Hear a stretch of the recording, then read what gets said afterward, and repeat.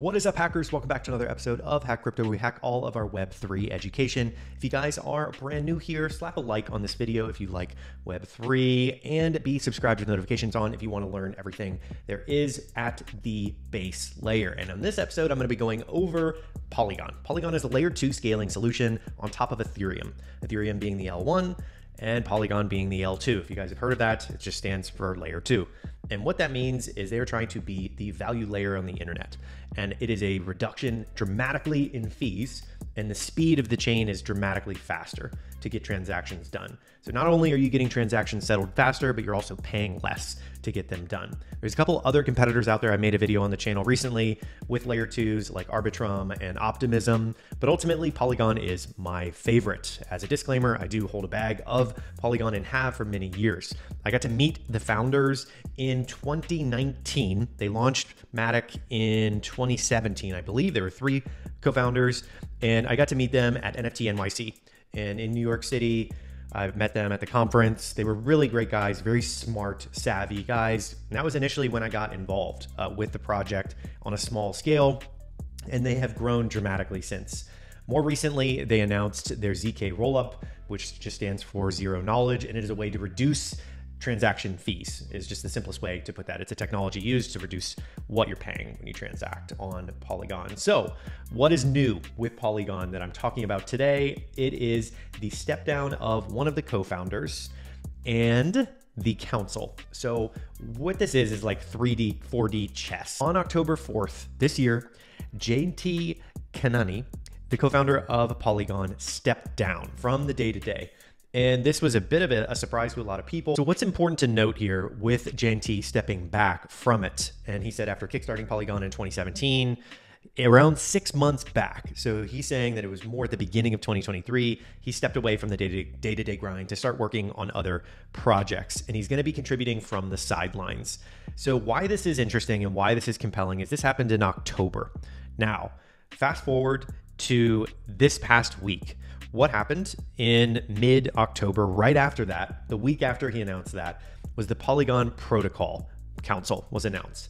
And this is 13 individuals from the community that are now going to help contribute to security. They're going to help pass proposals on, emergency upgrades that need to be made to the network.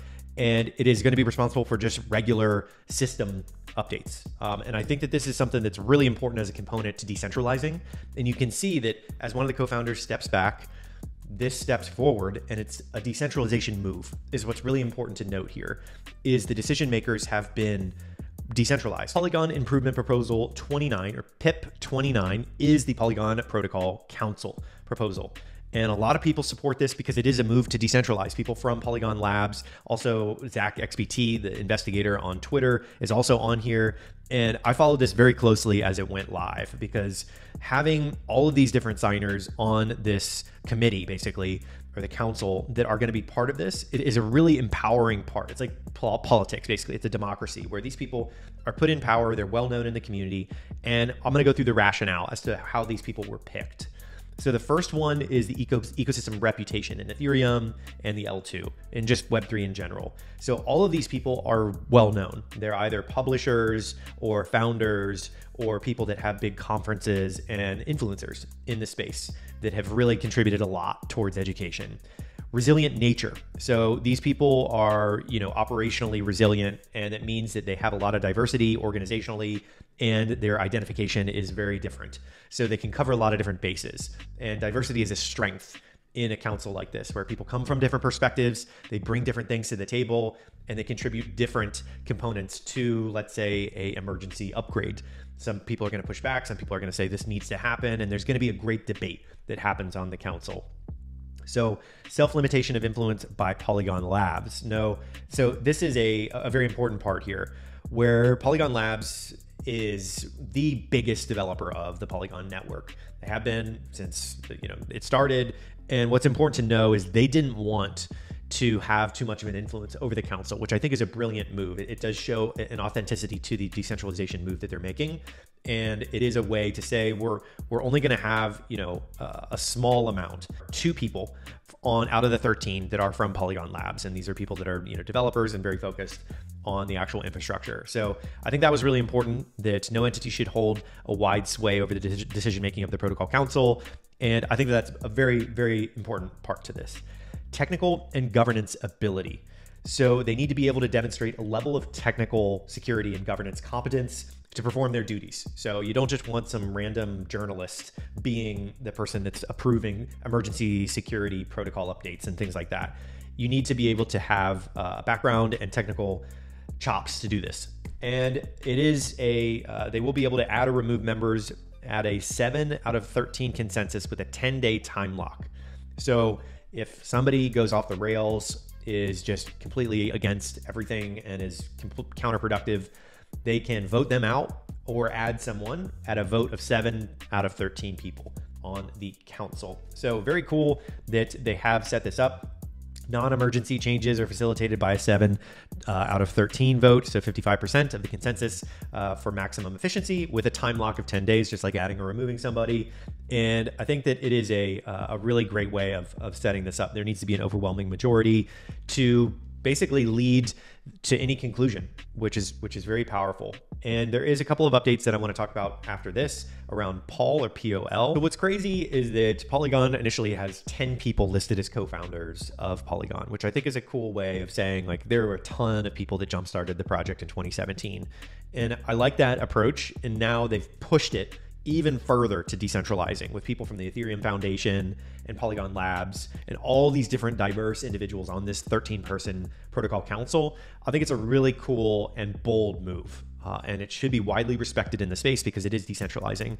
And I've been following this so closely. I love that they did it. It's a power move to say we are co-founders that, our whales are stepping back, and the community is going to drive this thing forward to Polygon 2.0. PIP 18, or the Polygon Improvement Proposal number 18.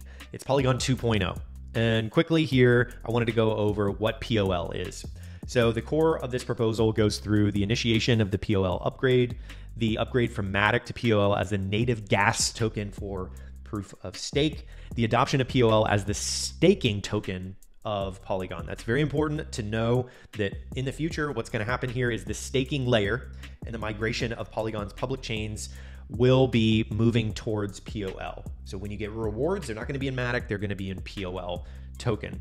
So they want this to interconnect the ZK powered layer 2 chains and on aggregate expand the Ethereum block space, create the value layer of the internet. So this is a way so that they can get towards that value layer of the internet vision, and getting there, they need ZK technology to do that, to make these transactions extremely inexpensive, and it needs to happen. So I like that it is kind of proposing the next step in the journey to get to Polygon 2, and this is phase 0, where the ZK EVM chains are in beta technically, and they give this whole staking layer roadmap where it's initiate the POL upgrade, POL gas on the proof of stake, staking layer, and the POL staking. So that sounds like a different language to you, then it's important to just know there is the technical part of Matic, which is the current token that represents Polygon. It used to be the Matic network, then they rebranded to Polygon, and now the upgrade of their gas token, POL or POL, is going to help with changing the withdrawal logic with POL.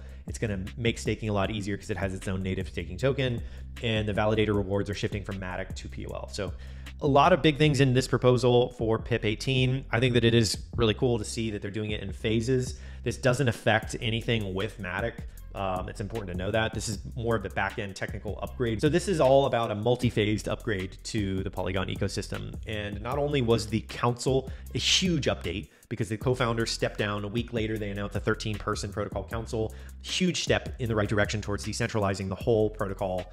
And on top of that, they released this basically a roadmap of 2.0, what it's going to take to get to Polygon 2.0, and how this multi-phased project is going to work. I'm going to be following this very closely as more updates come out, because this is a big deal when the biggest L2 on top of Ethereum has something like this, where a council is going to be really helping with updates. And there is this new phase 0 all the way up to Polygon 2.0 is very exciting. It's the next frontier of Polygon. I believe that this is a very underrepresented technology here. The ZK powered L2 chains are something that can help with interoperability. They're going to just help in a unified block space across all of Polygon chains. And it's going to help with all the developers at different skill levels get involved in this. And I think that it's such a cool way that they're laying this out with the phases. And that is it for this video. Slap a like if you want to see more Polygon content on the channel. And I will see you here on the next episode of Hack Crypto.